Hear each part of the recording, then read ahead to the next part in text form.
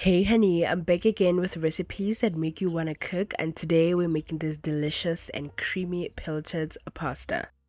In a pan or skillet, you're gonna go ahead and add your oil and go ahead to add your red onion, some green, yellow, and real pepper. Saute that for about a minute until translucent. Add 2 teaspoons of your garlic paste or crushed garlic, then saute for another 30 seconds. For the seasonings, these are the seasonings I used, honey, and they are so delicious. The combination is out of this world. Go ahead and season and saute until the spices are incorporated for about 2 minutes. Then you're gonna add your sun-dried tomato pesto as well as the sauce that comes from the tinned fish. Okay, so you want to separate the tinned fish and the sauce.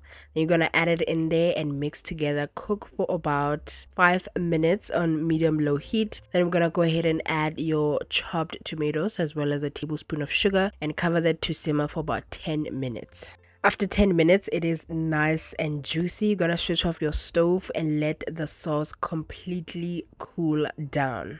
Once the sauce has completely cooled down, you're gonna go ahead and add it into a blender. I'm using a stick blender here, so you want to transfer all of it in there and blend until smooth. You want the sauce to be nice and smooth, velvety, and creamy.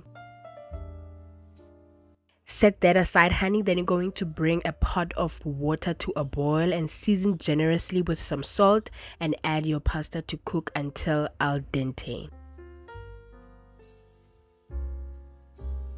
Once the pasta is cooked, you're going to drain it and set it aside.